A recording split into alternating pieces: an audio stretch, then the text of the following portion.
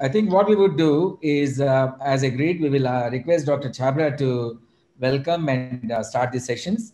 And Yeah, then, Raghav, we are live, I We are think. live, sir. Sir, we are live, sir. we're Good live, evening, yeah. all. May I request Dr. Chhabra to start the session? So good afternoon, everyone here in India, and good morning to friends in Germany. I think today is a historic day. We initiate the collaboration with DWG officially today with this joint session, even though individually a lot of us have been collaborating together with each other. I just have a brief presentation to make. So meanwhile, welcoming all our friends from Germany and of course our colleagues here who are in India as well. So I'll be talking on opportunities and challenges for ASSI and DWG collaboration. For our friends from Germany, a brief history about Association of Spine Surgeons of India. It was 18 December 1985 when Dr. V.T. Ingelhalliker spearheaded the need for Association of Spine Surgeons of India. The first scientific meeting of ASSI was held from 1st to 3rd May 1986, Mumbai, as ASSICON 1. The main objectives of ASSI are listed below. And in fact, we will use this to discuss on how we could collaborate further. Of course, the German Spine Society needs no introduction. Along with its presidents, we have its officials here. So welcome to all of them. And we look forward to a long-term collaboration. Its activities, as we could see, are focused on exchange of knowledge, connect and collaborate with other countries to come together and work against the spine-related ailments and adopt the cutting-edge technology. So the second activity is the one they are pursuing here. Let's discuss what is the need for ASSI and DWG collaboration. In fact, I would ask, do Indo-German relations need any introduction? There are 98 German colleges in India. There are a lot of collaborative efforts going on. There's an Indo-German Chamber of Commerce. We have an Indo-German Young Leaders Forum. We have an Indo-German training center and an Indo-German school. And our leaders frequently meet each other and collaborate with each other. And that happens not only within the leaders, but also amongst the citizens as well. We have an Indo-German Orthopedic Foundation and the Indo-German Cooperation in Health Research is going well with the Department of Biotechnology, Government of India, and the Federal Ministry of Education and Research, Federal Republic of Germany, agreeing for cooperative programs in biotechnology. Similarly, we have an Indo-German Endo and Laparoscopic Society, which is there.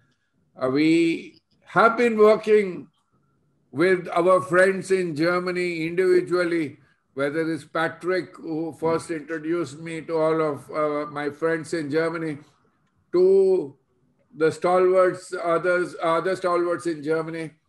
We have been working, but this is the first time that our societies could come together. So India is one of Germany's closest partners when it comes to jointly funding major research facilities. Both countries are committed to holistic research for greater impacts and applied solutions. And when scientific minds come together, there's always a scope for research. Collaboration always helps in the sharing of knowledge. Together we think more than individual. So since we think alike, let's work together, and that's a normal going.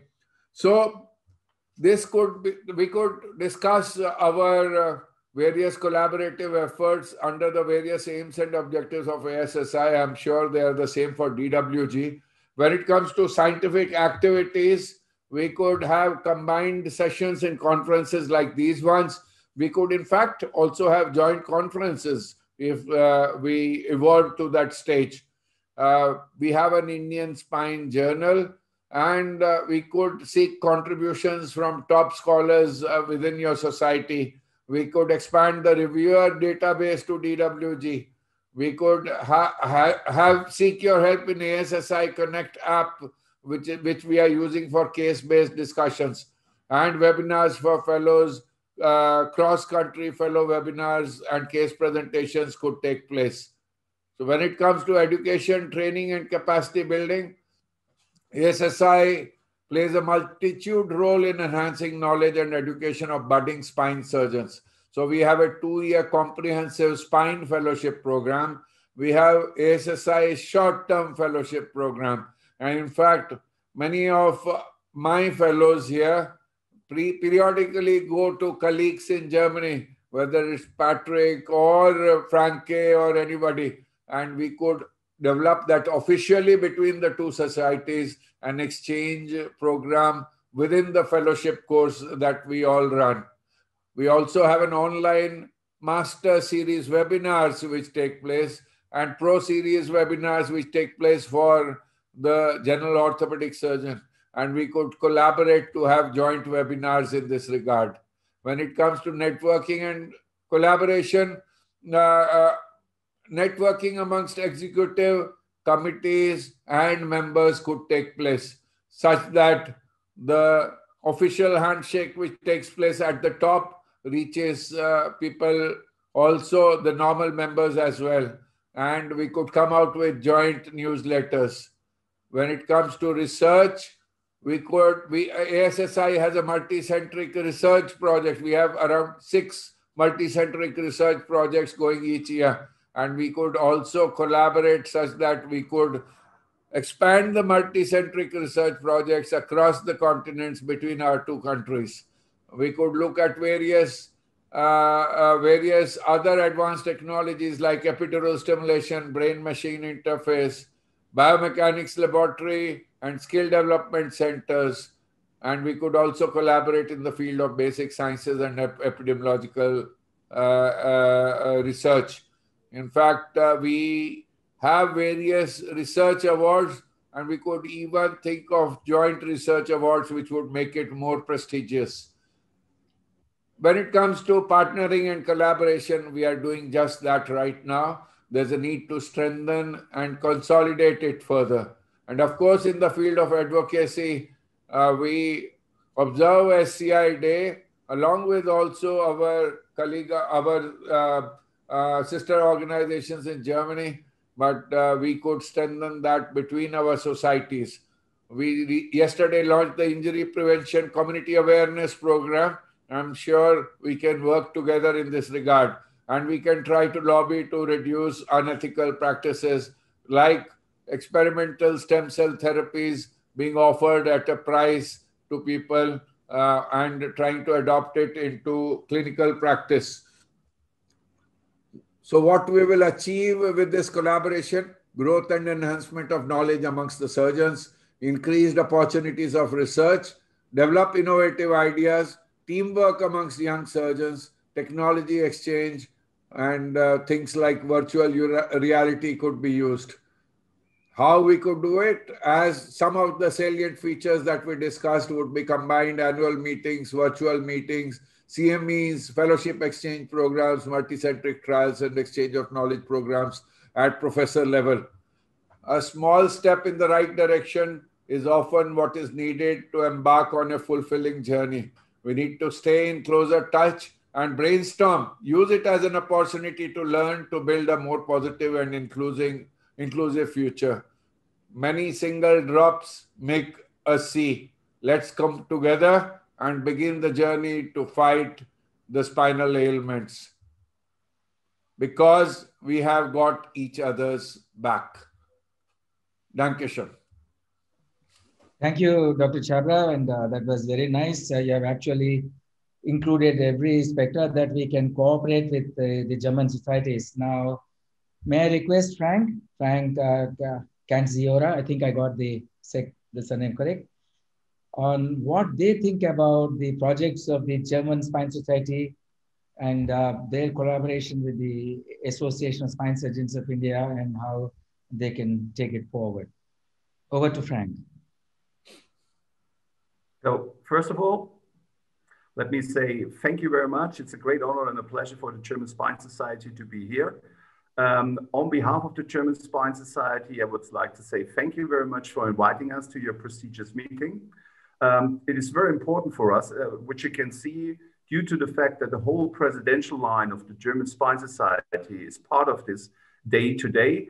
Ulf Liljenqvist as the current president, Peter Vajkoczy as the vice president, and finally Markus Arand as the president-elect. They are all here together with you, and we would like to elaborate what type of cooperation we can have in the future. So thank you very much for having us today. Of that prestigious conference, I'm the past president of the German Spine Society, der Deutsche Wirbelsäulengesellschaft. It's a great pleasure to be here today and to talk about a future cooperation.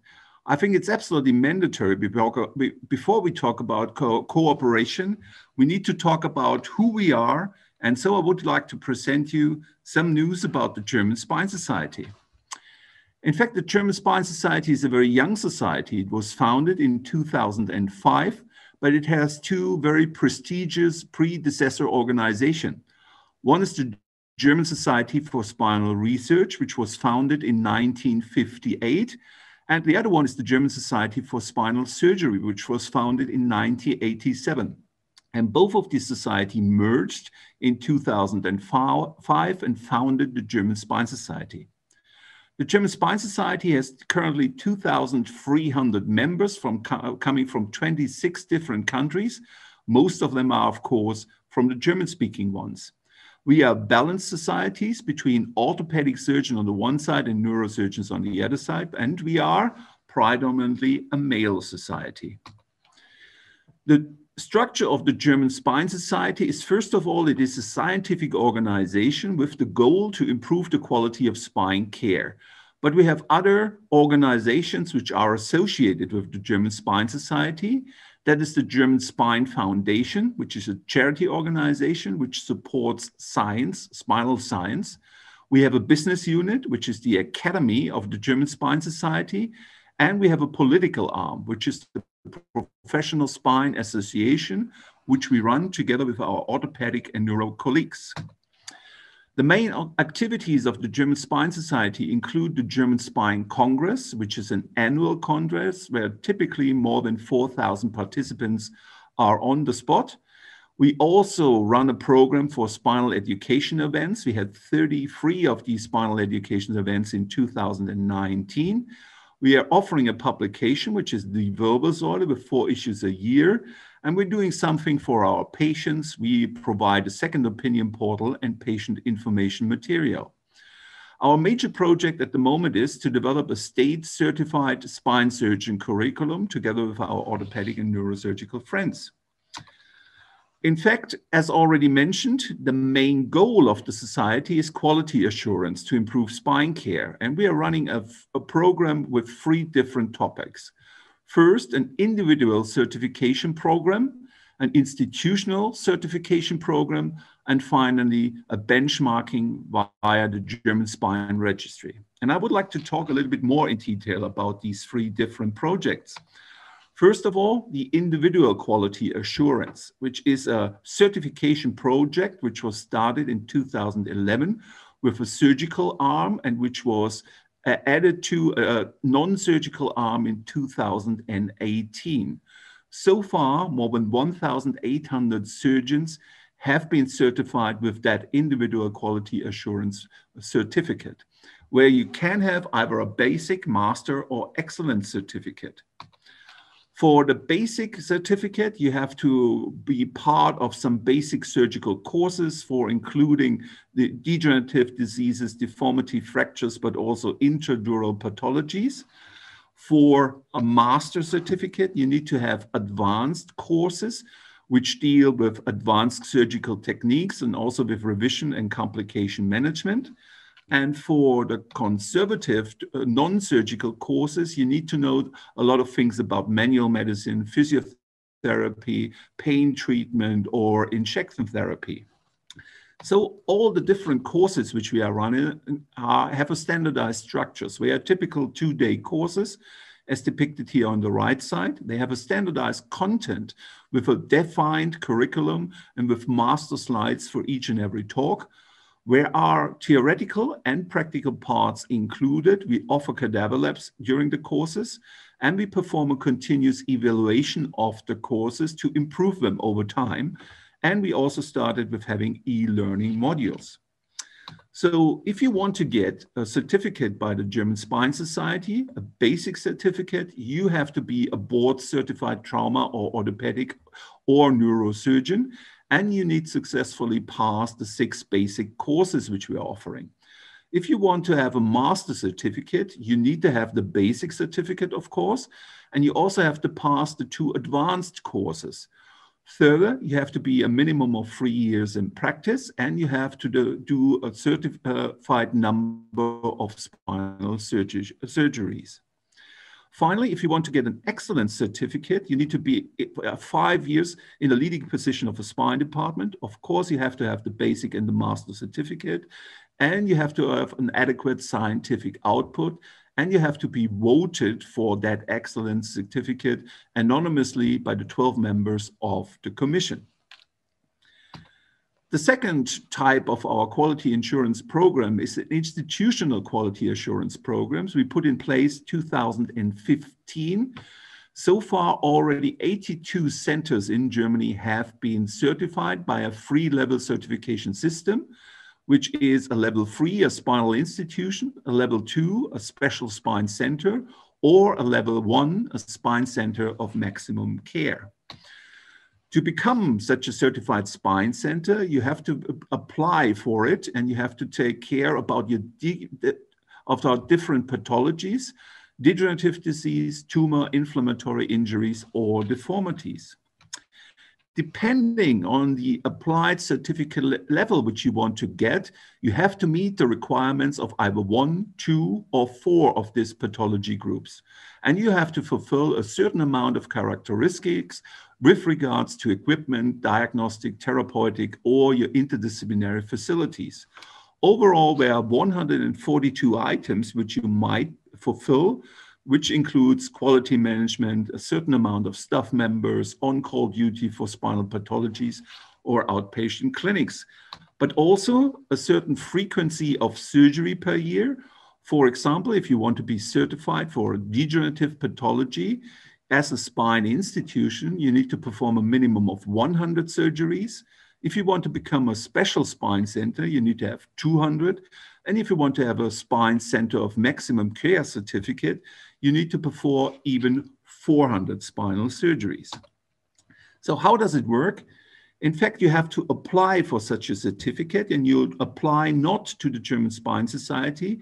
You apply to a controlled certification company, which is accredited by the State and Health Ministry in Germany. And then you have to fill up your form when you will have an audit, and if the audit is good, when you will get your certification. And the only thing the DWG does is it will double check the recommendation of the certification company, and then you get your certificate, which is typically valid for 4 years. So why should you be certified? Of course, the certification sets your institution apart as a recognized spine center, not only in the eyes of the patient, but also in the eyes of your colleague, the employers, and the insurances. It ensures a certain standard due to the external independent quality control, but it also gives you the opportunity to establish your own internal quality control to optimize your structure of your spine center. Finally, the third level on the third part of the program is the benchmarking due to the DWG registry. It was established in 2013 based on the spine tango of Eurospine. It currently includes more than 180,000 data sets, and 106 centers in the German-speaking countries are contributing. It is not only a benchmarking tool, it is also a scientific tool, because it gives you the option to document all the pathologies, surgeries, regardless if it's conservatively, and also the implants on the one side. but it also it allows you the evaluation of your patient with follow-up examinations like the COMI, the ODI, the ECO5D, or the SRS-22. As you can see, the number in the DWG registry is continuously growing over time, and what it gives you is depicted here on the right side. It shows your own cases in relation to the overall benchmarking in the registry. So, in summary, the German Spine Society has, as you have seen, developed a lot of activities. Quality insurance is one of the major focus of the German Spine Society, and we are really willing and able to cooperate with the Association for Spinal Surgeons in India in many, many ways, and it would be our pleasure to work together in the future. So thank you very much for having us today. Thank you very much. That's a very interesting system that you have developed in Germany, and we hope we will also emulate and get on to similar standards so that our quality of care to our patients will be on par with the best in the world in the vast country like India. And we're also working on, as President Chhabra has said, we were working on getting centers developed into a proper spine education centers and incubating centers where the surgeons from across India go there and train and teach the local surgeons. That is what we are doing, and hopefully we'll plan to do a bit more. Can you tell us just one or two areas where we can think of cooperating between India and Germany at the moment? I think there are a lot of things which you can profit from each other. I think it is absolutely mandatory to work together to improve our educational events, for example. You know, for example, something like tuberculosis. Tuberculosis is extremely rare, and nobody in Germany has an idea about that. You're familiar with that, so you can teach us, we can teach you. I think that would be a great opportunity to work together. It's also, if you look at the scientific component, which was already mentioned, I think if we combine our knowledge and our research options, I think that would be very beneficial for both societies. Lovely. We'll certainly take it forward from there. May I request now Dr. Rajasekaran to speak on subclinical infection, a cause for lumbar disc degeneration. Good evening. I would like to start off by thanking ASSI for this opportunity and also wishing our friends from Germany and also all the participating societies a very happy, healthy, and safe 2021. Now, the topic of my talk is on the role of subclinical infection in disc degenerative disease. Now, we all know that disc degeneration is inevitable, but the etiopathogenesis is still a controversy. And the big question mark is on the role of subclinical infection. Now, it all started with this paper in 2001, where Alistair actually demonstrated the presence of bacteria in disc samples from herniation. And this factor got augmented by the paper from Albert, where he showed good results following antibiotic therapy in a certain group of low back pain patients. But this idea is still a raging controversy. And most of the non-believers actually strongly believe that the bacteria that is demonstrated in these studies is actually a contamination. But however, there is a strong proof that bacteria can be an initiator and propagator of many diseases. Like, for example, we know H. pylori is the cause for peptic disease. We know that there is a strong association between P. acnes and adhesive capsulitis. And in rheumatoid arthritis, there is a whole amount of organisms which have been proven to initiate and propagate the inflammation. And in many cases of aseptic loosening, which were previously thought to be cement related, are now known to be infection. In 2017, we also presented this paper on the Easels Prize winning paper on the role of possibility of subclinical infection being a cause for disc disease. We not only demonstrated bacterial proteins in normal discs, but to a high level in discs with disc herniations and disc degeneration. But there is still a lot of controversy, and this controversy is between infection and contamination. Now, if we have to settle this, there are many missing links that have to be addressed. And I would like to present our work on this subject. First of all, we need to document the presence of bacteria in the discs. We need to decide whether it is contamination or actually infection by showing viability of these bacteria, and that there is an infective process going on, and this is the cause for disc disease. So it all starts with the primary question: does normal disc have bacteria?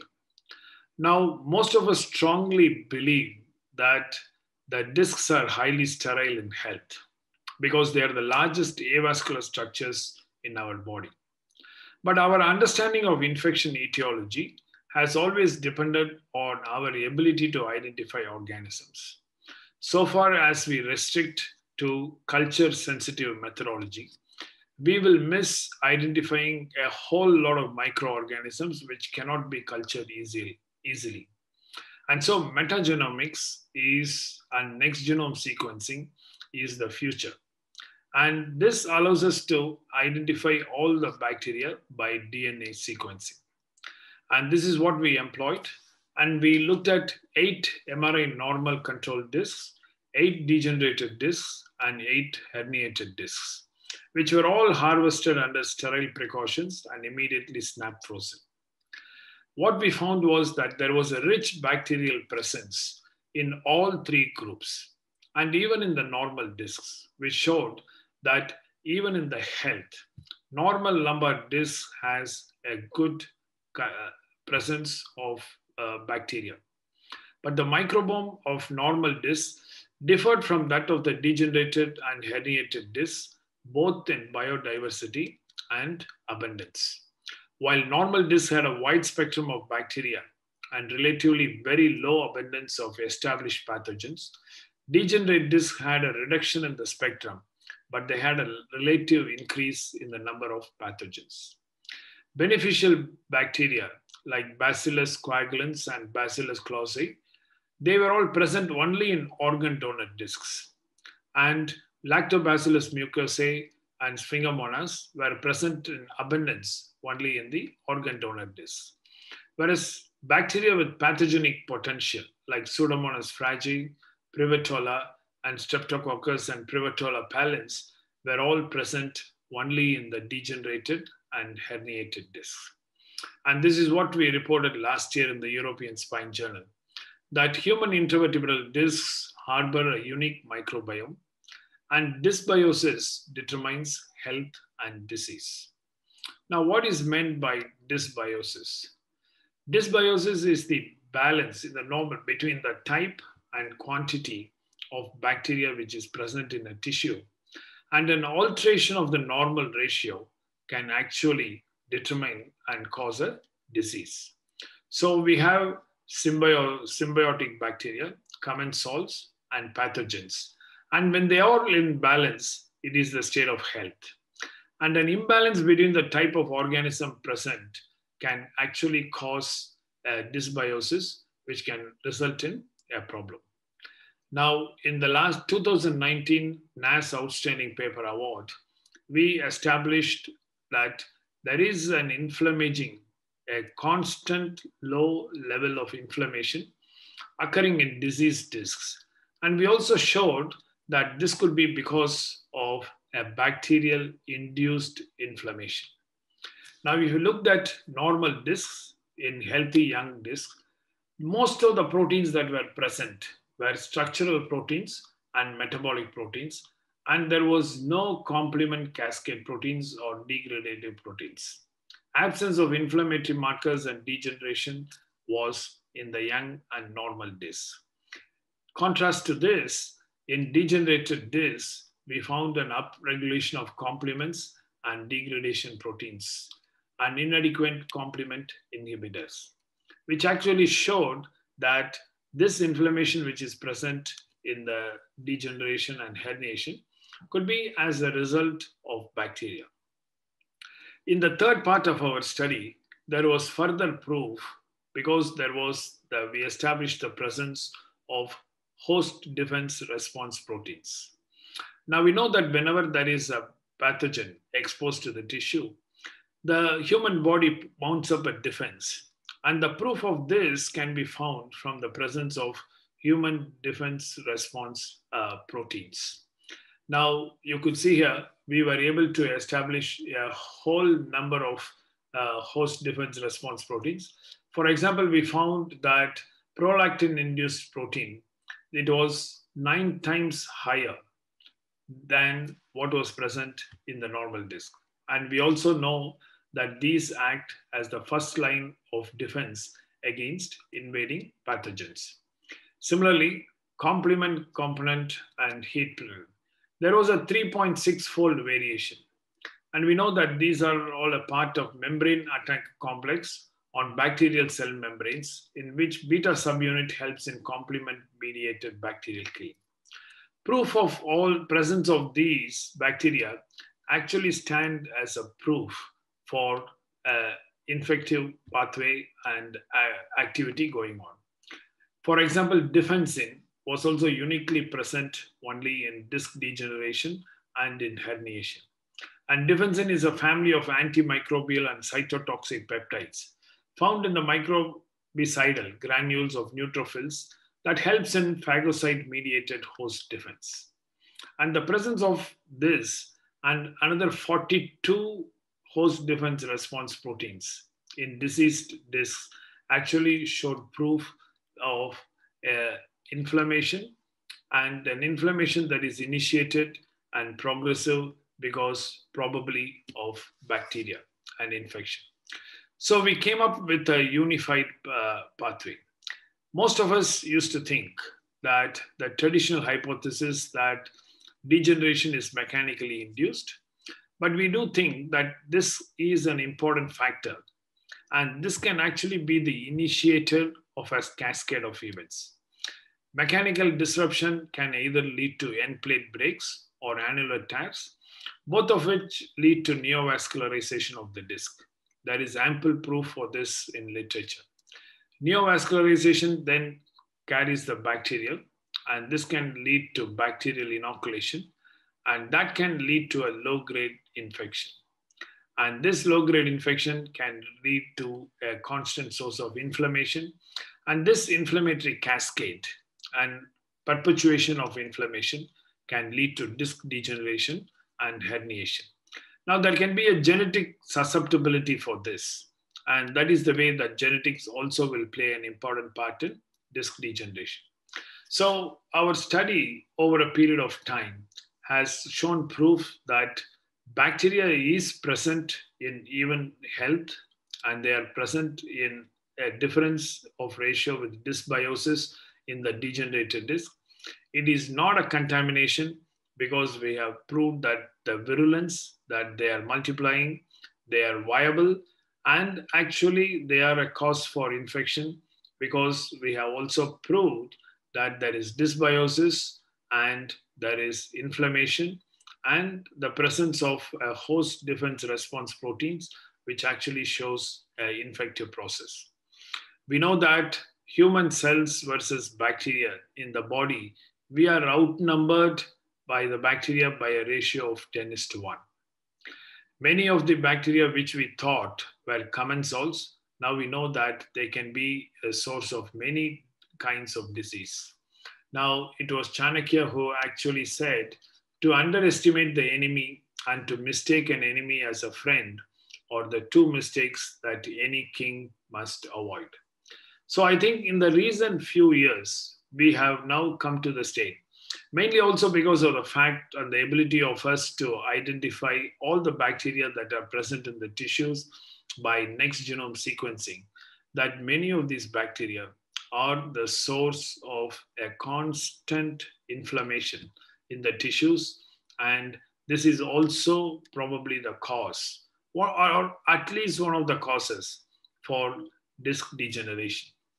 Now, this will be very important because if the role of bacteria as it is being established in health and disease, And if we can prove that there is a role for infection in disc degeneration, it will dramatically change the way we look at this pathology. And it will also offer and open up new possibilities for treatment of these. As Louis Pasteur said, we are all on the verge of mysteries, and the veil is getting thinner and thinner, and hope that the truth of what is the real pathology behind disc degeneration will be in our hand very soon. So thank you very much again for this opportunity, and my greetings to all of you.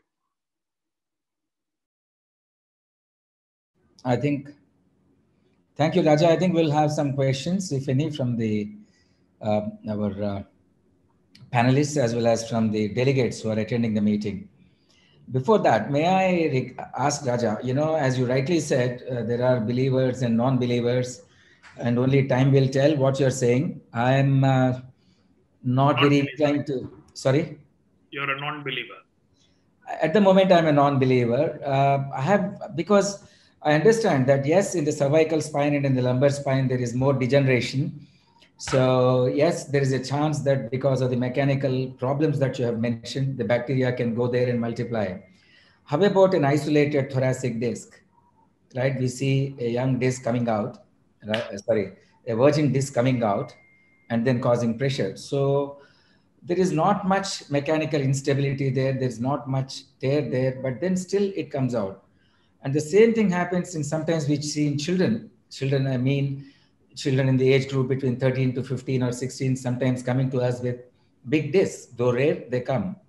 And we don't see much degeneration of the end plates there, but we see a nice, soft disc coming out. So does your theory apply in those situations as well? Yeah, Rahul, first of all, thank you very much for this question. Now, if we say that subclinical infection is the only cause for disc degeneration, that would be very, very wrong. Now, certainly there is a huge mechanical element to disc degeneration, but also mechanical degeneration, mechanical effect also cannot explain everything. For example, you see a degeneration at L4-5 and L2-3, and you get a L3-4 disc, which is absolutely normal. You get various patterns of degeneration with completely normal discs and discs which are completely degenerated. Which gene would affect only one disc in the body, or what is the mechanical effect that would affect L2-3 but not L3-4?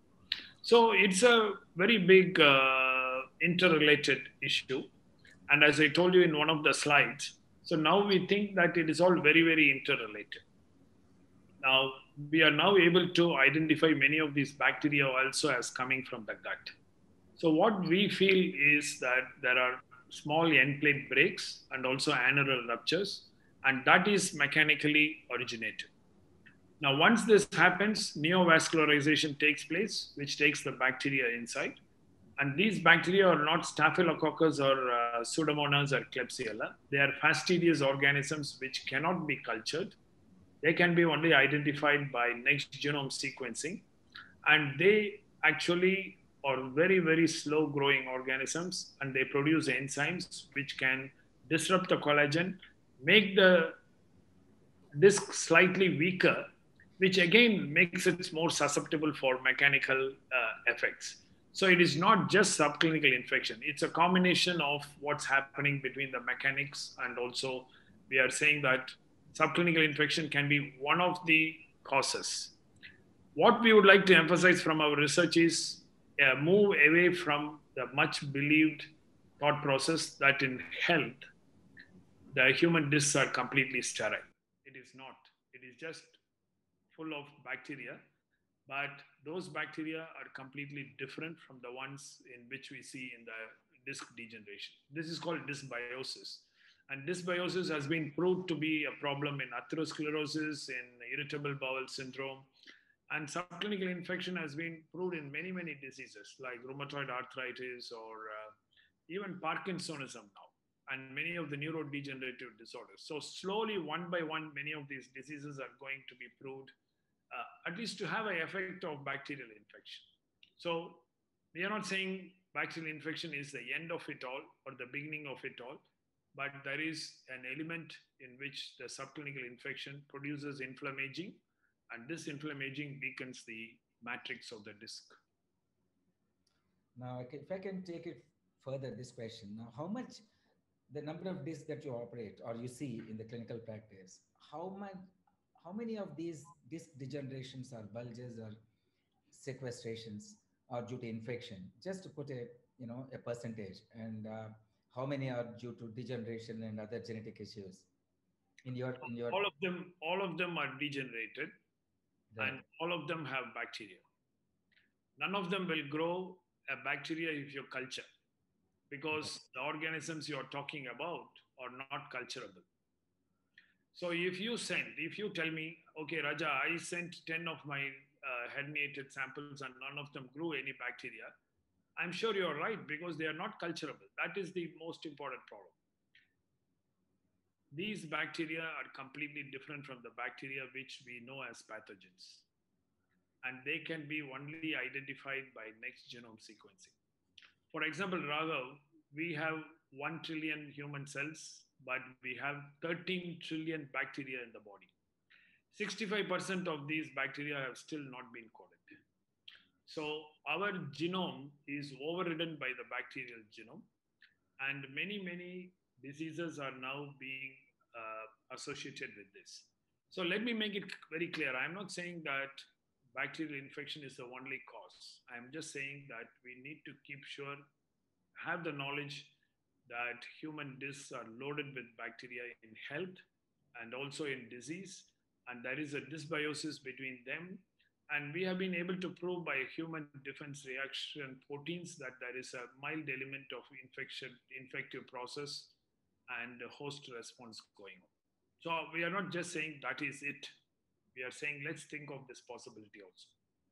Raja, there is a question from a delegate. Similar to the pathogenesis of gastric ulcers and H. pylori, did you find a single organism that was implicated and can be targeted with antibiotic therapy? That's a question. Yeah. So P. acnes is the one that is being highly implicated. P. acnes, I mean, there are loads of papers which have identified P. acnes in the disc, and people are very strong about it.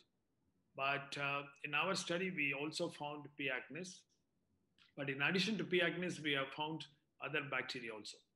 Now, that is the next question to find out. Is it just one of these bacteria, or any of these bacteria can just start a small inflammatory trigger? Now, it is not infecting the whole disc. It is just that these bacteria can trigger off an inflammation. And then the inflammation cascade starts. And once this cascade starts, then there are numerous biological pathways which can lead to degeneration. I mean, it's a long story, so I'm just putting it in short, but this is one of the interesting things that is coming up. There is a mounting evidence for this, but as you said, I mean, when you first think about it, it looks impossible and it's very difficult to believe. Yeah, Dr. Raghav, we need to move forward, but allow me to ask one quick question to Dr. Frank. The certification that you gave, so I believe it is approved by the regulatory authorities in Germany? In fact, not really. That's currently exactly the thing which we are working on.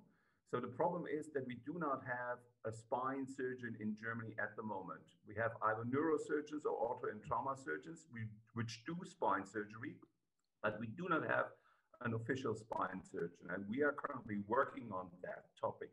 So do you have an official spine surgeon in India? Yeah, we have a National Board of Examinations, which runs a fellowship program, 2-year fellowship program. It's not by the National Medical, it's now combined under the National Medical Commission now. But we have around 8 centers which are running fellowship programs. But ASSI also has its own fellowship. So I was only exploring joint fellowship programs or joint certification or something like that. If we can explore on that, maybe we could carry that further. Would be very interesting. Thank you very much. Thank you. Thank you. We will move on to the next speaker. I'm sorry, my pronunciation of the German names is not very good, but Professor Liljenqvist, if I'm right, on indication, techniques, and limitations of en bloc resection of primary bone tumors of the thoracic spine. Ladies and gentlemen, it's a great honor for me to present my experience and the indications, limitation of en bloc resection on the thoracic spine in primary malignant tumors. The indications for en bloc resection are locally aggressive tumors like the giant cell tumor, the aggressive osteoblastoma, and mono and oligometastasized patients with breast, kidney, or thyroid cancer, and of course, the primary malignant tumors like sarcoma and chordoma. However, these are very rare pathologies. The rationale behind that is that we know that we have increased survival rates if we do an external lesion resection of sarcoma, and we have a reduced local recurrence rate in aggressive osteoblastoma, giant cell tumors, or solitary late metastases. The principle of en bloc spondylectomy is an en bloc resection with anything appropriate margins, which means an extra lesion resection, and the tumor should be covered by a layer of healthy tissue, which means you have to achieve free margins. And the way to do that is that you have to create a tumor-free corridor to release the dural sac with its content. And in most cases, you will find a tumor-free corridor like here, which you can resect and then deliberate the dural sac and do an en bloc resection of the whole vertebral body. Just a few examples. So here, even if both pedicles are affected, you can stay outside the tumor and do an external resection and create this corridor to release the dural sac. Here, a bit more challenging case, a giant cell tumor, where I do a lateral corridor here to release the dural sac. And here are the pathological specimen. And also here, we were able to achieve clear margins. Even in tough cases like this, with a malignant fibrous histiocytoma and a large epidural involvement, as you can see here, and a large extraosteal component, you will have a tumor-free corridor here. So even in this challenging case, we were able to perform an extra lesion resection. Here you see a 3-level en bloc resection with a reconstruction. Als Rekonstruktion bezeichnet man in den if you have, or in rare cases where both pedicles are affected, like here in this low-grade osteosarcoma, it's probably the best thing you can do is to do a contaminated marginal resection, as we did here, with a minimum spill of tumor cells, with a front and back reconstruction, as you can see on the X-ray. The technique I would like to explain to you is the front and back reconstruction. We presented that back 2008 in the European Spine Journal, and ever since the technique hasn't changed very much. And I would like to take you through a history of a case. It's a 7-year-old girl named Dania with a history of leukemia and radiation therapy and bone marrow transplantation, and she received a total en bloc spondylectomy T4 to T7. Further challenging comorbidities was a steroid-induced osteoporosis, and she was biopsied, and the histology showed a secondary osteosarcoma T4 to T7. And these are the X-rays and MRI. You can see the osteolysis. She had a quite wide scarring of the biopsy. You see a lesion of T3, and you see the affection T4, and T5, the solid tumor, and T6, and the affection of the neuroframe in T6, T7. So this is the planning, and I just recommend do a very thorough surgical planning preoperatively. And I like to do this drawing and take it into the OR, put it on the wall, just to make sure we're doing the right thing. And this is a total en bloc spelling T4 to T7, and this is the planned resected specimen.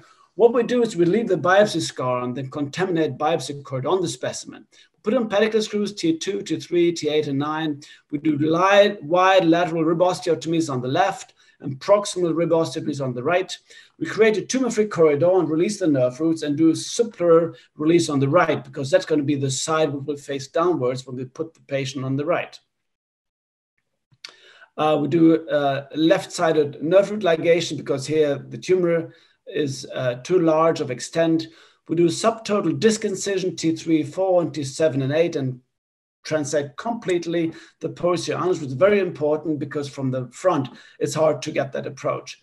We do flavotomy and bilateral laminotomy T3 to resect the spinous process T3 as well, and then a temporary rod. Then we have a short break and do a right lateral position. We drape the posterior wound as well, do high thoracotomy on the left side, complete the discectomies, and then we open the posterior wound and do a simultaneous a rotation of that specimen, spondectomy of the 4 vertebral bodies. And you can see here still the skin scar and the corridor of the biopsy corridor still on the resected specimen. And by that, we stay outside the tumor and have a strictly extraluminal resection. And here you see the vertebral body, T4, 5, 6, and 7, with a large tumor mass here. And a Gore-Tex patch reconstruction of the chest wall is important as well. Here the post-op X-rays, that was an 8-hour surgery with 3.5 milliliters of blood loss.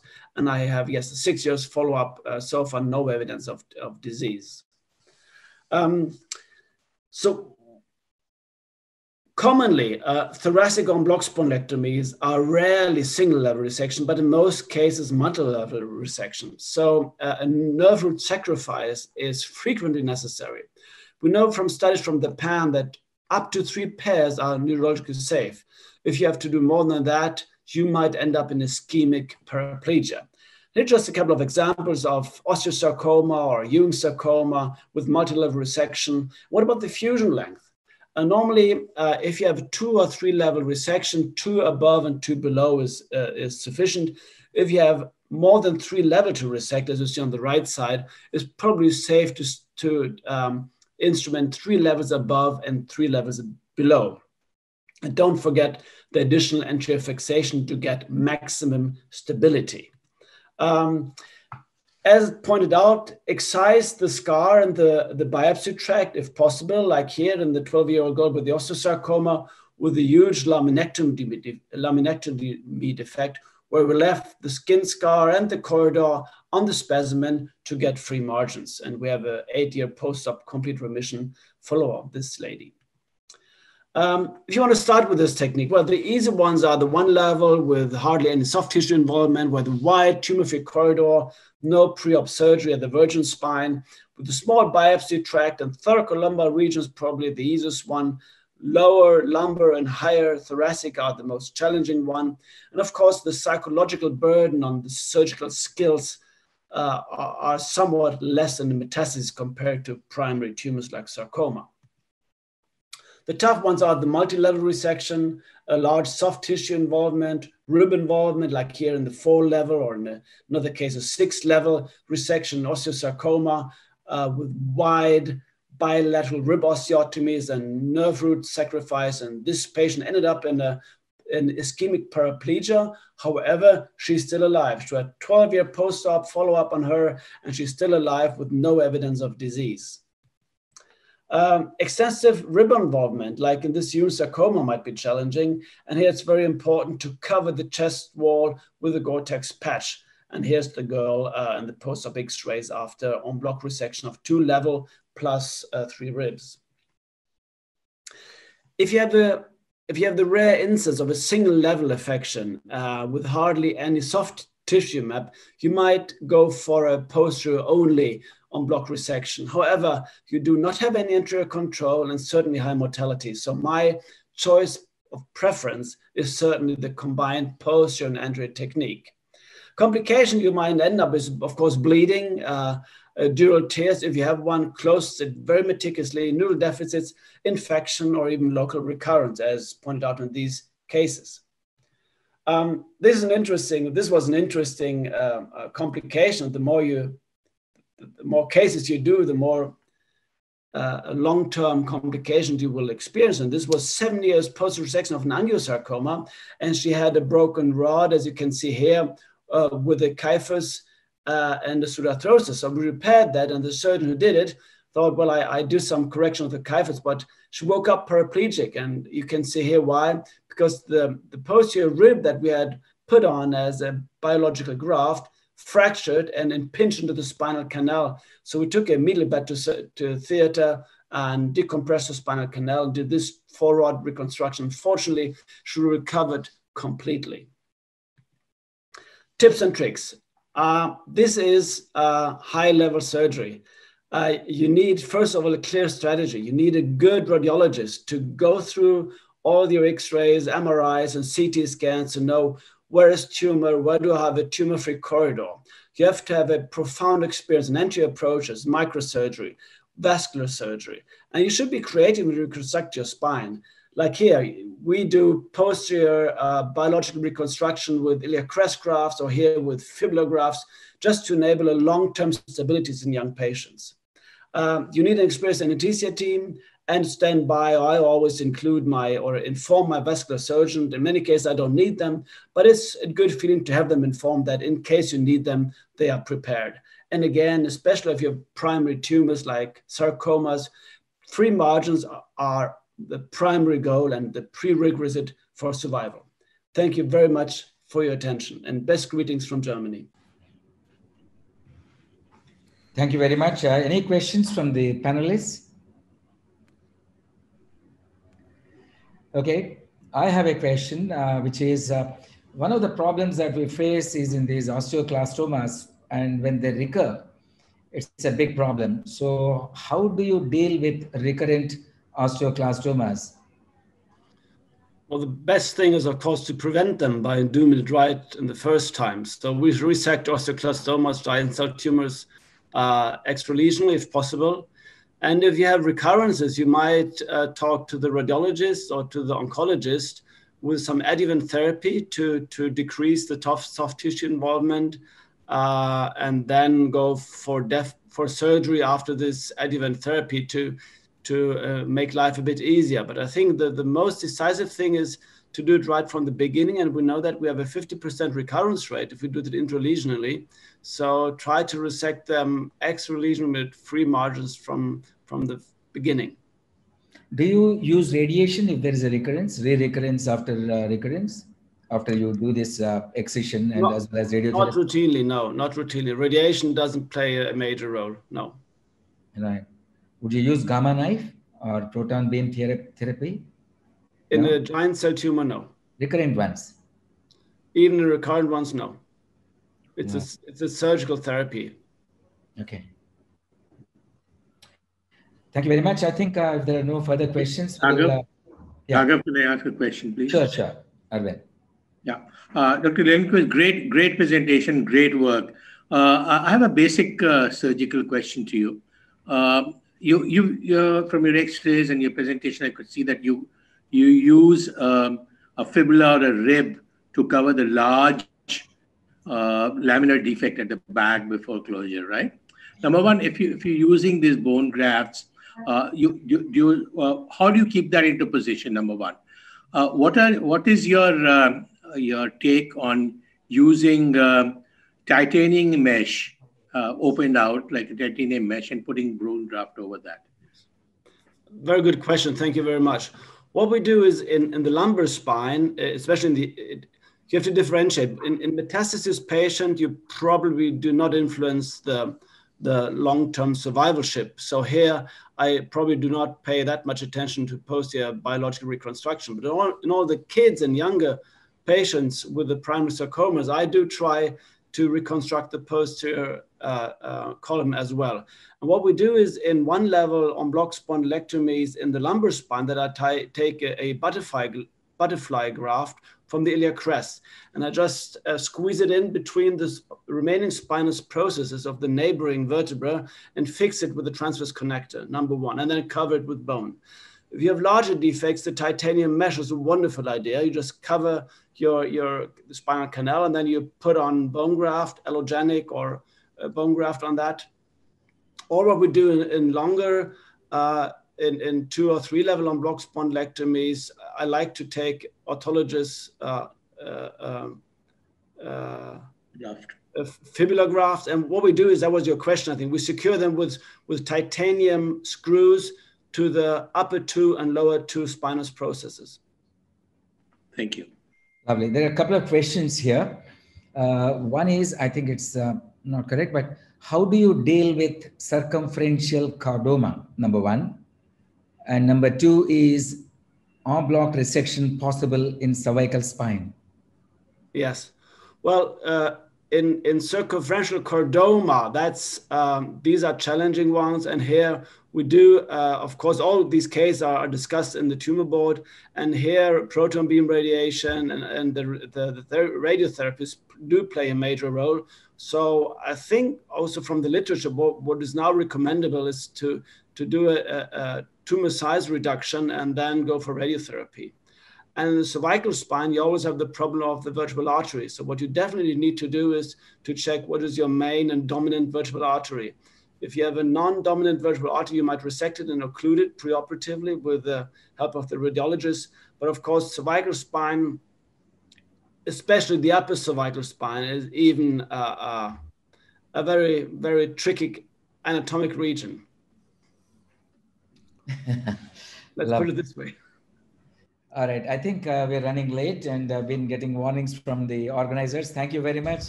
Dr. Raghav, sorry, Dr. Venkatesh here. Yeah.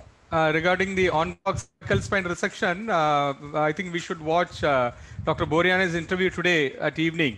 Right. So he is going to talk about it. Sure, lovely. The interview, yeah. Thanks. Let's move on to the next speaker, Peter Vajkoczy. Sorry, once again, treatment strategies for thoracic disc herniations. Chairman, ladies and gentlemen, first of all, thank you very much for the kind invitation to this joint symposium between the German Spine Society and your distinguished society, and it's a pleasure to detail you our key concepts for the surgical management of thoracic disc herniations, which is still a challenge despite all the advances that we have seen in the surgical treatment of degenerative spine disease. So why is it so difficult sometimes to treat these thoracic disc herniations? Number one, these are quite rare, and this is why we are not really prepared and trained well, because less than 1% of all disc herniations are in the thoracic level. Number two, there's really no room for conservative treatment, since most of the patients will present with severe neurological symptoms asking for a surgical treatment. Most of these lesions are localized in the mid-thoracic area, and they are localized centrally and sometimes intradural, which makes it challenging to remove them without injuring the spinal cord. And most of these are hard and they are calcified, which again makes it difficult to fish them out of the spinal canal. The diagnostic workup, that's how it starts, is straightforward. Number one, we start with the MR. Most of these patients present with incomplete spinal cord symptoms. And then when we have identified the disc herniation, we have to clarify whether it's soft or whether it's calcified, and this is usually done with a CT imaging, as in this case, where we can identify the centrally localized calcified disc herniation. The laminectomy, the pure laminectomy, has been the standard approach for most of these lesions for a long time. Today we have learned that this is a high-risk surgical procedure, which is meanwhile obsolete for thoracic disc herniations, because the complication rate is high, and even there is a certain risk for mortality of these patients due to a severe spinal cord injury. It's obvious that just removing the dorsal lamina will not adequately decompress the spinal canal in the kyphotic thoracic spine, where the disc herniations will push the spinal cord back. And this is why in the past several procedures have been suggested for the surgical treatment and for the surgical removal of thoracic discs, where either the pedicle, the facet joint, the rib head, or parts of the rib are removed, or we are coming in through a thoracotomy to come more laterally and advancing more laterally to the spinal cord and to the spinal column. But basically it's very simple. If the thoracic disc is localized medially and is hard, then one should come from a posterolateral or from a lateral approach. If it's soft or localized more laterally, then a posterior approach might be sufficient if parts of the facet joints or the pedicle are removed. Here, our favorite approach, and this is what I would like to detail first, is the mini-open transthoracic approach, where we will advance to the spine through a retropleural preparation. The patient is positioned in a lateral position. We will expose the rib over the index level. The rib will be removed over a length of approximately 5 centimeters. Then we will perform a blunt dissection retropleurally, and we will identify the disc, and we will retract the lung. And this can be all done by microscopic means, and for sure maybe endoscopic means are not necessary. Everything can be done microscopically. And the concept is then to drill a cavity into the bone, into the disc space, which will then allow to push the calcified fragment away from the spinal cord into this cavity, and thereby directly decompress the spinal canal and the spinal cord from this calcified disc. Besides the microscopic approach, this approach has been also benefited from navigation and intraoperative imaging. Here we have a case where we have performed a full navigated approach. We have identified the level, we have planned the extent of resection, and we have performed intraoperative imaging in order to confirm the extent of bony resection and the removal of the calcified discs. So navigation and intraoperative CT are really helpful tools in order to further improve on the quality of the surgical removal of these thoracic discs through a transthoracic approach. And in our last cases, we have further advanced to the minimally invasive approach using these tubes, which are inserted through the mini thoracotomy. They are placed at the level at the index level, and today we are removing discs through these tubes, which again minimizes the trauma or minimizes the access to these discs. This is a video detailing the classical microscopic approach, the transthoracic approach to this calcified thoracic disc. Here is the mini opening, the small skin incision, the exposure of the rib, which is removed for a length of 5 centimeters. Then we have the blunt dissection. Retropleurally, the lung is slowly mobilized, and here we are at the bottom of the preparation, the lateral aspect of the spine. We can identify the disc, and we are slowly removing the soft tissue or mobilizing the soft tissue. Here the segmental vessel is coagulated and controlled and then cut. We identify the rib head, which will be removed partially in order to identify the lateral aspect of the pedicle in order to gain access to the spinal cord. This is again identifying the correct level either by fluoro or by navigation. Here we are using the high-speed drill, and now we are removing parts of the disc. In the center, we are removing the ligament over the disc, and then we will use the high-speed drill in order to create that cavity, approximately 5 millimeters into the upper end plate and 5 millimeters into the lower end plate, and this cavity will then allow to push the fragments into this cavity away from the spinal cord. We are using the drill with a continuous irrigation, and by getting more towards the spinal cord, we can then identify the posterior ligament, which is usually calcified. Sometimes it's very attached to the disc fragment, and here you can identify the dura. And then with the help of the assistant and with the help of microsurgical sharp dissection techniques, the calcified posterior ligament plus the calcified disc are pulled away from the dura instead of mobilizing the disc directly to us. So first, pushing the fragments into this cavity will allow to slowly decompress the spinal canal, and you can see the stepwise decompression of the dura. And then we are using the intraoperative CT in order to confirm the extent of our drilling and to confirm the removal of the calcified disc. In addition to this transthoracic approach, I would like to introduce you to an additional alternative which has been recently described by the Dutch group around Dr. Koppes. The route they are taking is again a posterior approach, but instead of going around the dura is opened in the posterior level, then the dentate ligament is cut. The dura can then be rotated using sutures which are tacked to the dural ligament, and then this allows us to open the anterior dura again, and then having a transdural approach to the disc, you are then able to slowly remove soft discs and even hard discs. This has been initially reported with 13 patients. Meanwhile, the group has an experience with 30 patients. The results are very good and the complication rates are low. We have tried these with our last cases. This is a case of a soft central localized disc. Here we have already opened the posterior dura. Here is the dentate ligament which has been cut. The spinal cord is rotated. You can see the tack-up suture. And here the anterior dura has been opened, incised sharply, and the soft disc is slowly removed.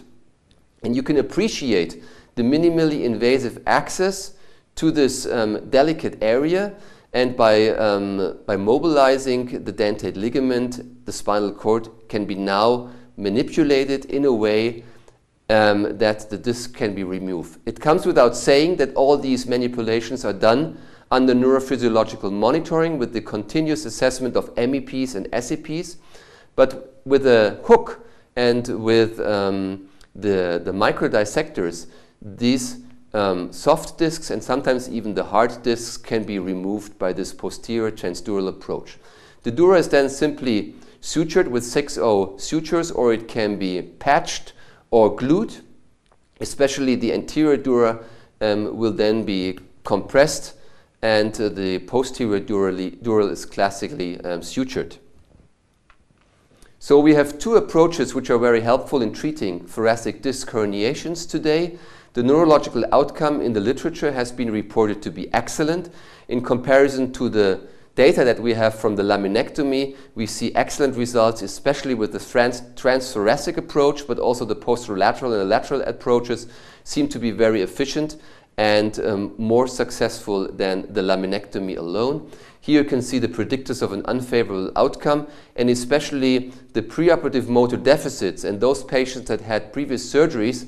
These patients seem to be high-risk candidates despite everything that we can do with modern surgical techniques.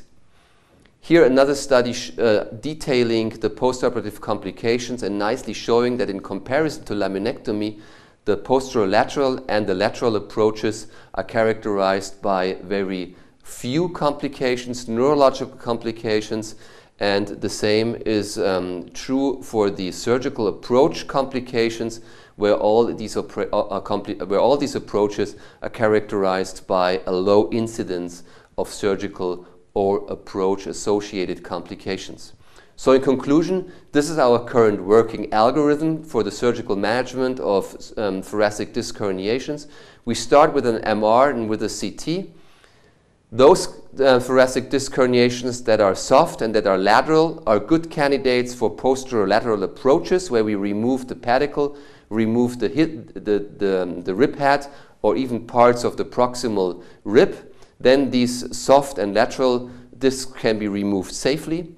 If, however, the disc is localized more centrally, or if it is hard or calcified on the CT, then we will consider a posterior transdural approach if they are more on the lateral side, which I've shown you, and if they are really centered in the midline, localized centrally, and if they are hard and calcified, and if they are of big size, then we would recommend rather come in from a transthoracic approach if they are extradural, and if we can identify them to be intradural, we would come in with a posterior transdural approach. And I hope and I'm convinced that this kind of algorithm might be of use in the future for treating thoracic discs in your practice. Thank you very much for your attention.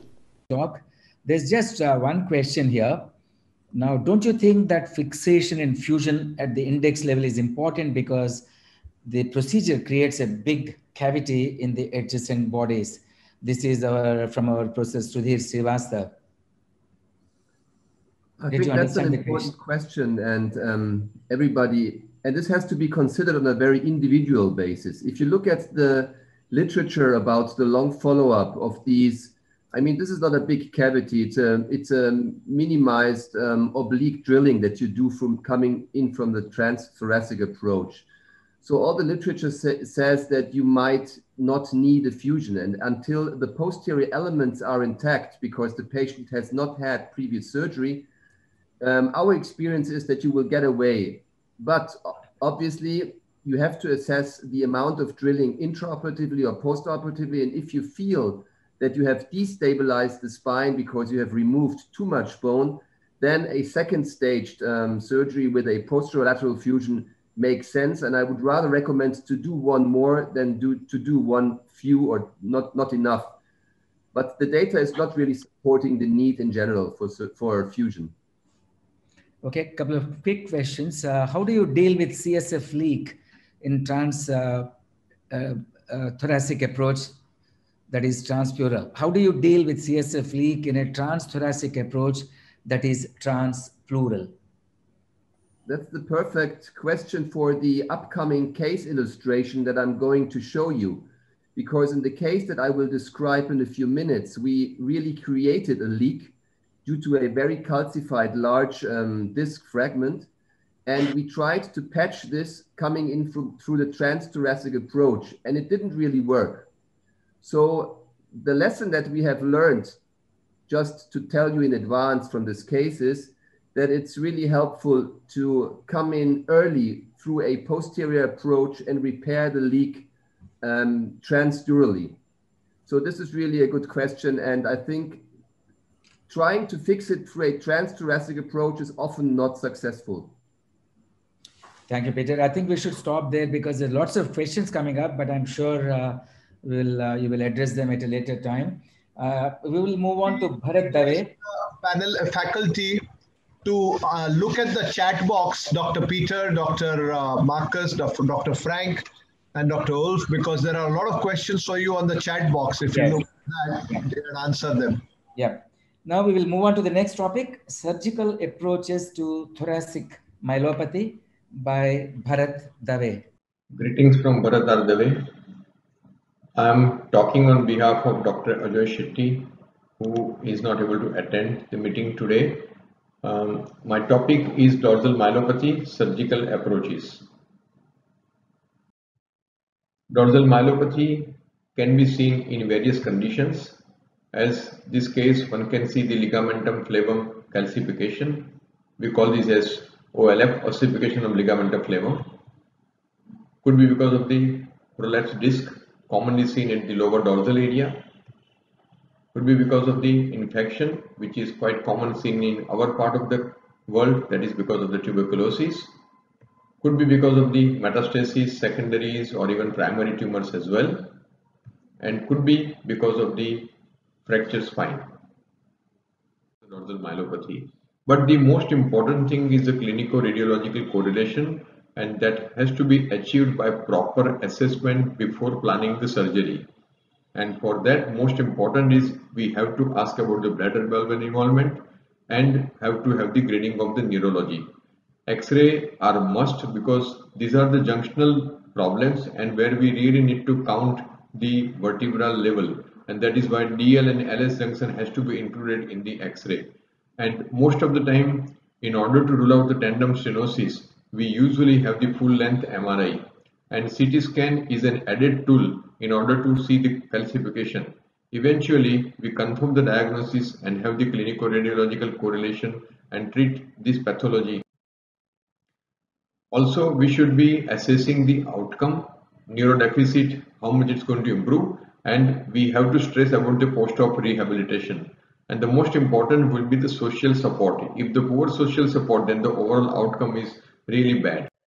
So management strategies, well, it's a surgical disease. Myelopathy, particularly the dorsal spine, it's a surgical disease.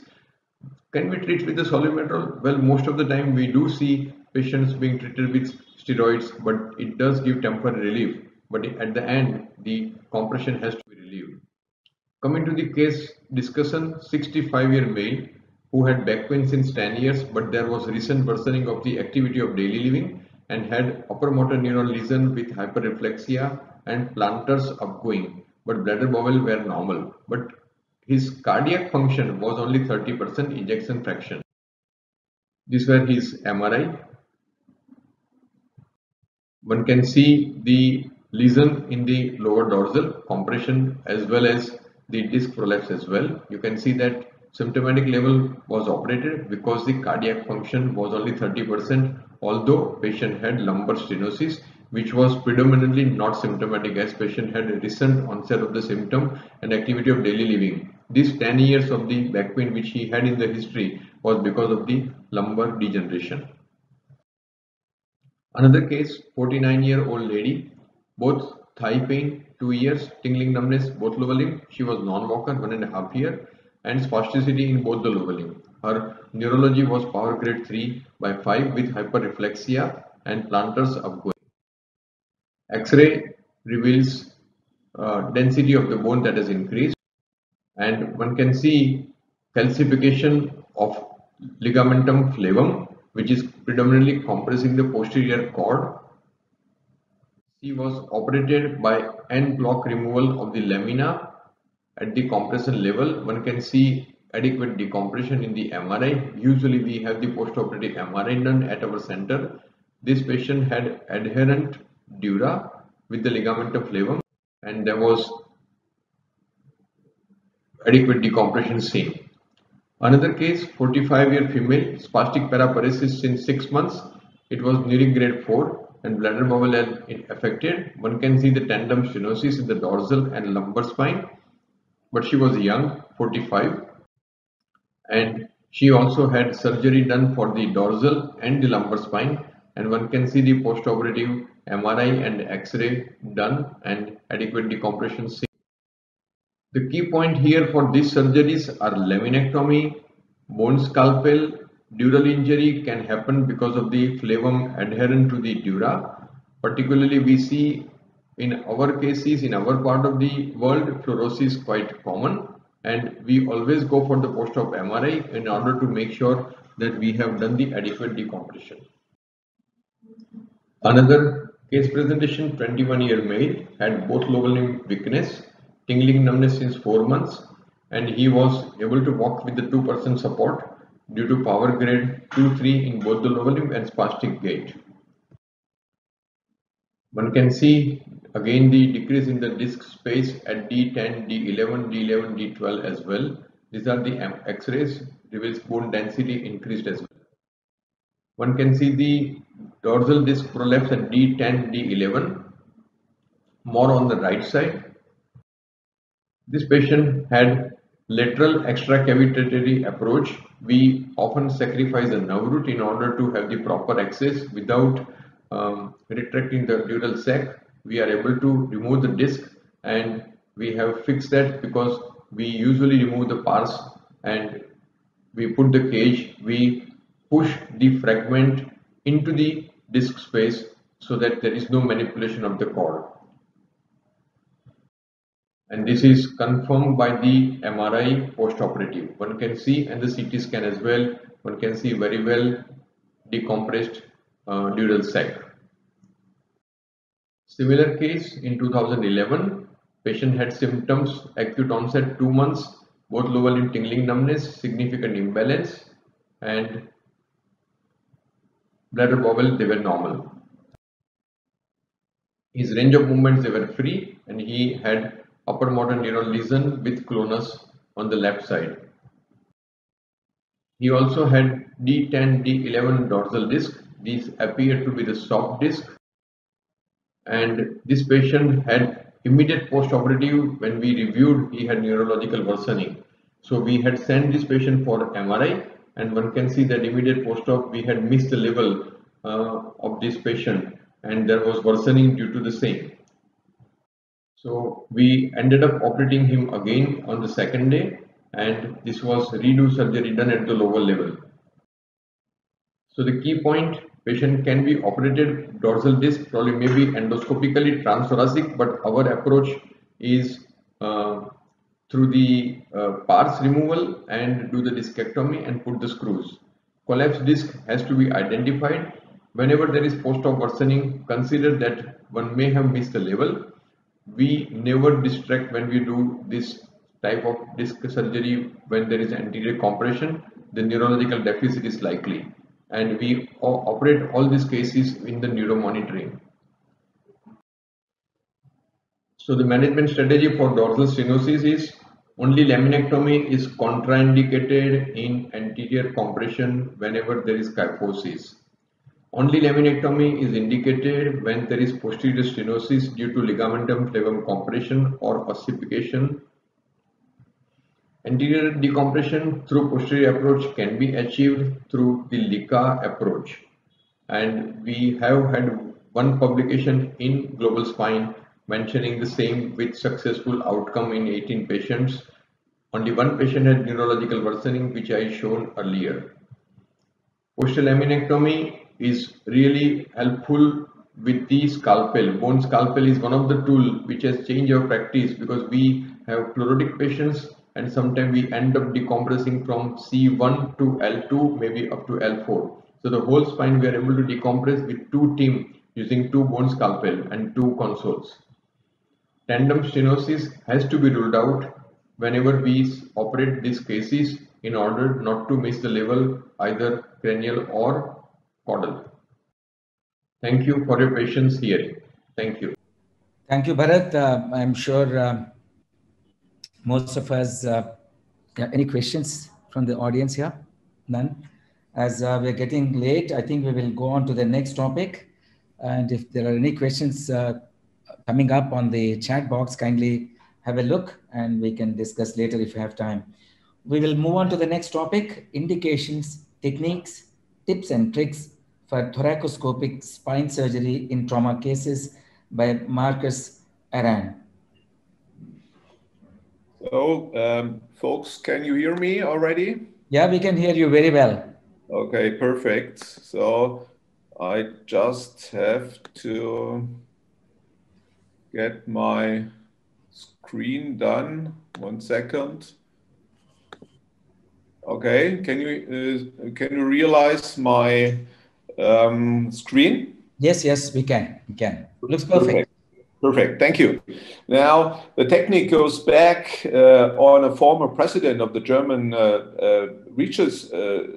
German Spine Society in 1994, Daniel Rosenthal. He described first the techniques of thoracoscopic spine surgery in herniated discs. And this is actually, I searched for my first operating report when I did it first. It's about 23 years ago. And in 1995, the first reports came using that technique in trauma.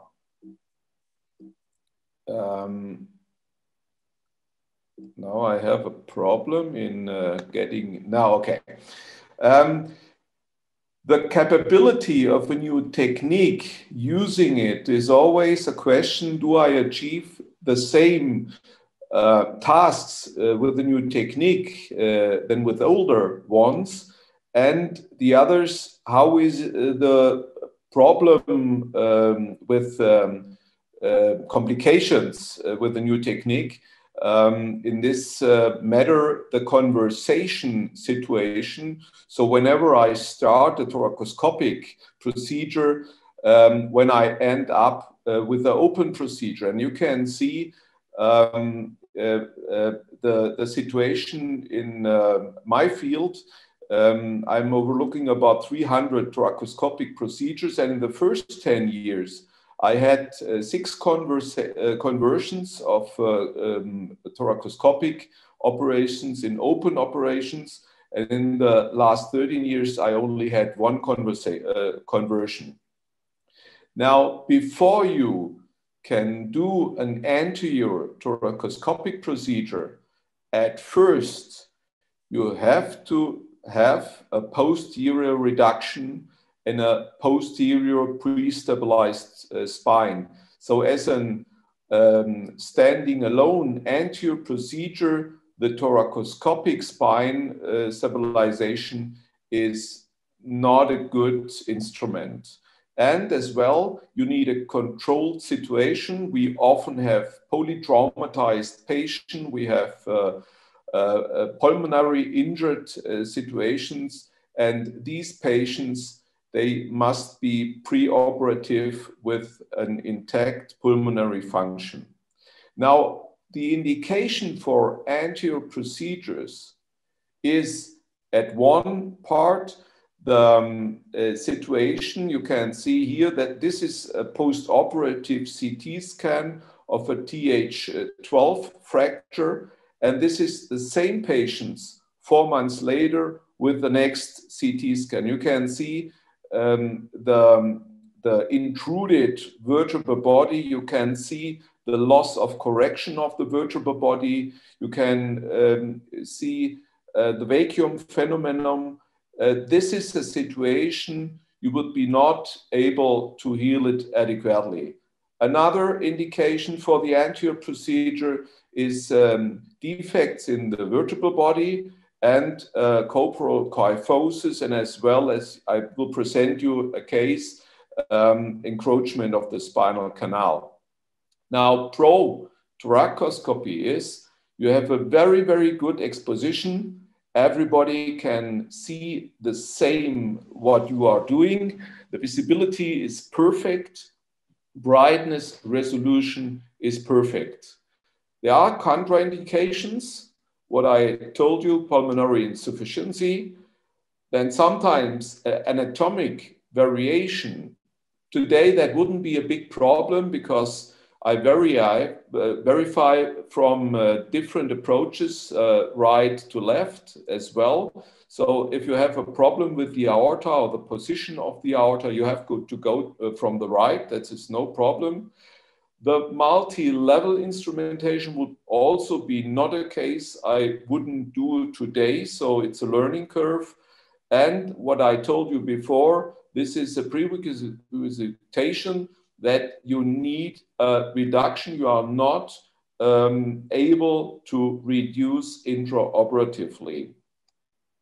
Now, this is the positioning of the patient, lateral position. I usually prefer to stand in the back of the patient. The fluoroscope, this is, I personally like the fluoroscope from the belly of the patient coming. There's one assistant there, and there is the camera assistant with me on the side, on the back side of the patient. And if I'm doing upper thoracic spine, the camera assistant is positioned with the legs. And if I do a lower thoracic spine, L1 up to L3, L2, sorry, then the camera assistant is towards the head. Now, this is the positioning. You open the situation, the rib cage to the approach. And what is mandatory at first, you have to get really lateral positions with the imaging intensifier of the instrumentation location. And you need to know exactly where the projection of the vertebral body you have to go on is on the skin. This is very, very mandatory. Otherwise, you will have problems. This is the approach for the camera. This is the approach for the retractor. Now, this is such a case, a 21-year-old male motorcyclist, polytrauma, initial paraplegia. This is the lesion. It's a TH6 rotation burst fracture. And I'm going to show you the thoracoscopic views. This is the pre-stabilization by a posterior approach. And now we go on what you can see here. This is the vertebral situation. This is the pleura, which we try to get away. And it's very important, these two pins, this is one over the instrumentation, one lower in the instrumentation. Left is leg, right is head. And here I'm doing the incision of the lower disc towards the leg. You can always in the picture can see these two pins, which are placed under fluoroscopic view, because if you rotate the camera, you really get immediately lost in the picture, and you don't realize what's going on. Here you see the lung and the retractor, and at first, normal procedure, removing of the disc, the spinal canal is around there.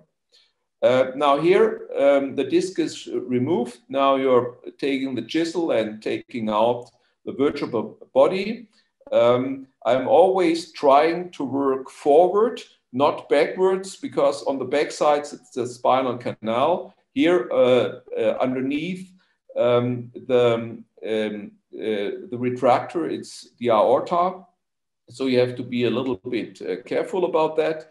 And what you can see here is it is always possible. That's already the posterior longitudinal ligament. You are doing the decompression. You have a perfect view. You can move your camera. You have a 30-degree camera. You can move it as you want. You take out the bone fragments with the spoon or with this rongeur, as you can see that, and you try to get a perfect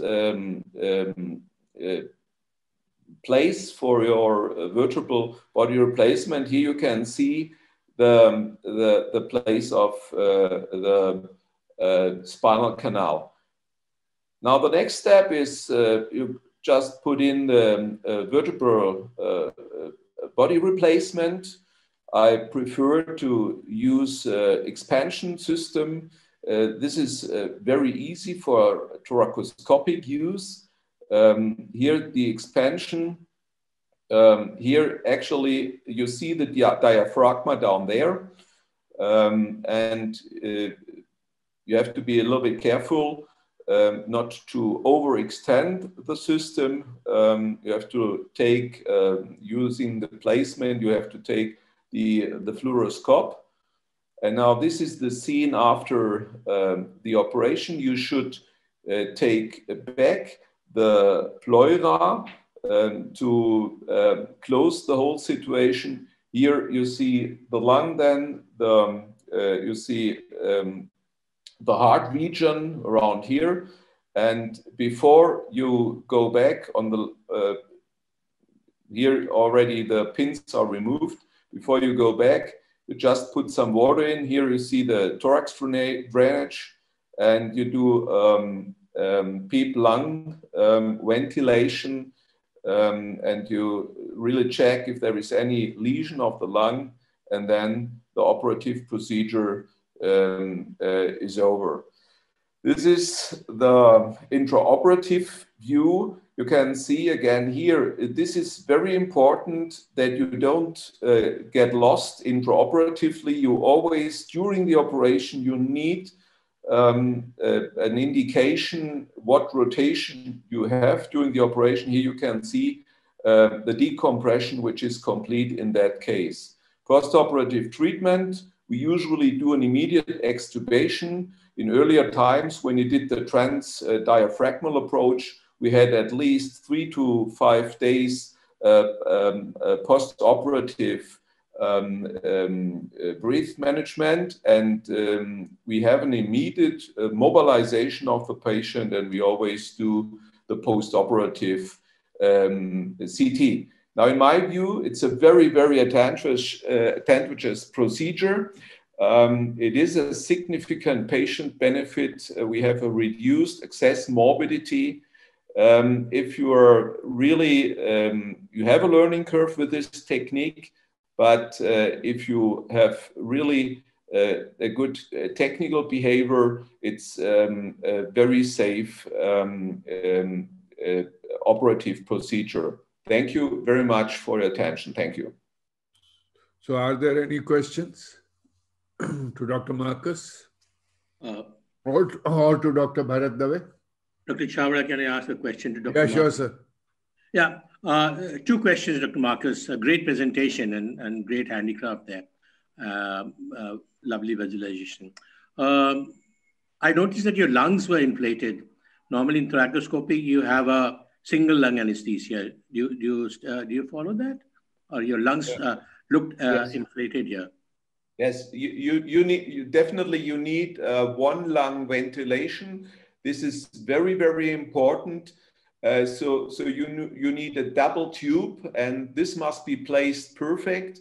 And in the beginning of the procedure, I had to convert one time because I didn't get not a good one lung ventilation. This makes the situation very important. If you have one bad lung of a traumatized patient, the other side must be your approach side and must be good. Otherwise, the procedure doesn't work. The second question, if you have to decompress two levels, D12, L1, would your approach would be transthoracic, then you go retroperitoneal, or you just cut the diaphragm and go down? Still, my approach would be still transthoracic. It is no problem to get access to the segment L1, L2, but this is the lowest you can do. You can do an instrumentation on L2, thoracoscopic, but you will not be able to do instrumentation on L3. So the last decompression you can do is L2, L1, L2. This is the last decompression. You cannot get lower, but I would say the thoracoscopic approach or the transthoracic approach, L1 is easier than the retroperitoneal approach, in my view.